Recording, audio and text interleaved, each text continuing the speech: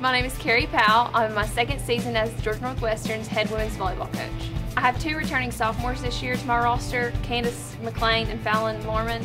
It's really good to have them coming back. They're very good leaders while they're on the floor. They're very good about being verbal and helping lead the team.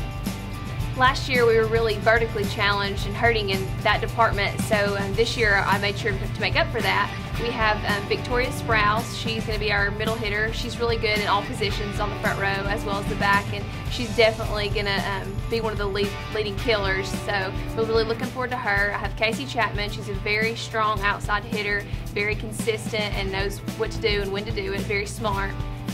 Lena Jenkins also will be another outside hitter this year, and she's also extremely consistent, gets it over the net every time, and they're both very tall, so that's definitely important when it comes to hitting and blocking. My last hitter is Holly Mount. She's 6'1" and is a transfer from Judson College in Alabama, so we're really looking forward to her. She's my tallest player on the team, so she'll definitely bring a lot to the front row with hitting and blocking. And Rachel McGill, she's going to be our setter this year, but she's also really is a very good hitter as well. We can use her in pretty much any department. She's also very good on the back row, so she's probably my most versatile player in that department, so she'll definitely bring a good mix to the court.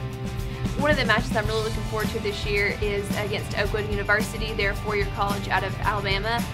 We played them last year. We have a home away scheduled with them this year as well, and we fell a little short last year, so we're really looking for that revenge. It was a very high intensity match, so my returning sophomores are definitely looking forward to playing them again.